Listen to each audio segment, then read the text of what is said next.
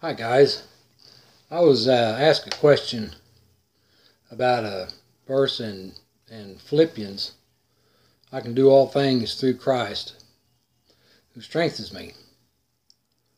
And so I done some looking today and to see what that was and what it meant. And the King James has it in Philippians. There's my magnifying glass. I'm looking for that. I find things I look in the Bibles, don't we? Philippians, Thessalonians, so we're in Philippians. Be right after Ephesians, unless they moved it since last time I looked. But in Philippians 4, verse 13 says, I can do all things through Christ which strengthens me. And I got one of them on the wall up there that was gave to me. Here. See, right up here, I got one up there on the wall. It was gave to me. It'd been a while back. And so I thought, well, all right, so I can do all things. It says I can do all things through Christ which strengthens me. But the deal is we got to look at that in context. Look at it in context. I want to use the concordance because that's what I can understand it better for me.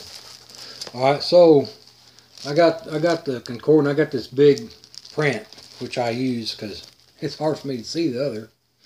All right, so in context, I'll jump up here to verse 10, and we'll go down through 15 of this Philippians 4. It says, now I rejoiced in the Lord greatly, that at length for once your disposition toward me blossomed, to which you were disposed also, yet you lacked occasion. Not that I am hinting at a want, for I learned to be content in that in which I am.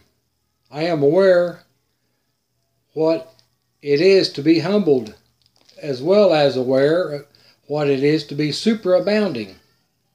In everything and among all I am initiated to be satisfied, as well as to be hungering, to be superabounding, as well as to be in want. For I am strong in him who is invigorating me.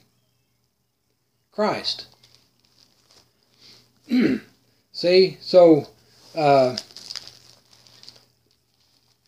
be all of that, there was he learned how to be invigorated, to have a renewing effect on him in his mind and his body was through Christ, and he was strong in him that way.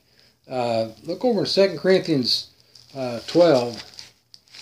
2 Corinthians 12:7 I've got as a reference here. And we'll look and see, because 1 Corinthians 12, start out in verse 9. It says, and he has protested to me, sufficient for you is my grace, for my power in infirmity is being perfected. With the greatest relish, then, will I rather be glorying in my infirmities, that the power of Christ should be tabernacling over me. Wherefore I delight in infirmities, in outrages, in necessities, in persecution, in distress, for Christ's sake. For whenever I may be weak, then I am powerful. See, so how's that all play together? He said over here in Philippians 4 to be humbled. He knew what it was like to be humbled, to be hungry and to be satisfied, and for he was strong in him who invigorated him, as being Christ. So look over in Ephesians 3.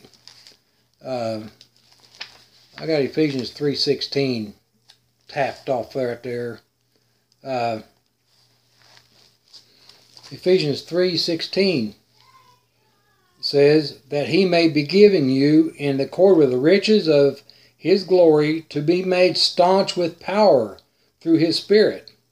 See, so with Christ living in us, Christ lives in us, and through the power of the Holy Spirit living in us, we have strength.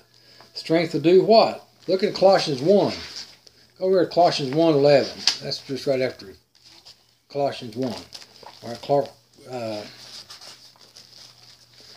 Colossians 1:11 says, being endued with all power in accord with the might of his glory, for all endurance and patience with joy.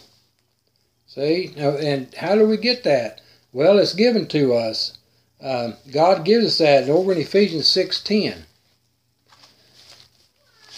And I was just looking at this. This is given to us, and God gives us in Ephesians 6:10. If I can get this here, Ephesians 10, 6 verse 10. For the rest, brethren mine, be invigorated in the Lord, and in the might of his strength. Put on the panoply, or the full suit of armor of God, to enable you to stand up to the stratagems of the adversary. For it is not ours to wrestle with blood and flesh, but with the sovereignties and with authorities, with the world mights of this darkness. See, and this suit of armor that was given to us by God is how we become the strength through Jesus Christ, through Christ Jesus here, and that we're talking about in Philippians 4. Philippians 4:13. For I am strong in him who is invigorating me through this suit of armor, the panoply of God, so that's where we have our strength, is through Christ Jesus, through the power that's in him is how we have our strength. And so that's what that verse is talking about, put it in context, and it makes more sense than just having like I've got that deal on the wall, says in Christ I can do anything. Well, it's through the Holy Spirit that we have our abilities are, to face the trials that we face, the temptations too, through the strength of Christ, what he gives us. So anyway, I hope that makes sense.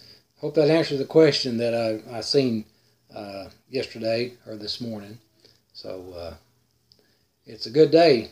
I've got sunlight shining out my window, and I'm fixing to go out and see if I can't stir something up. All right, so I'll talk to you guys later. Have a good day.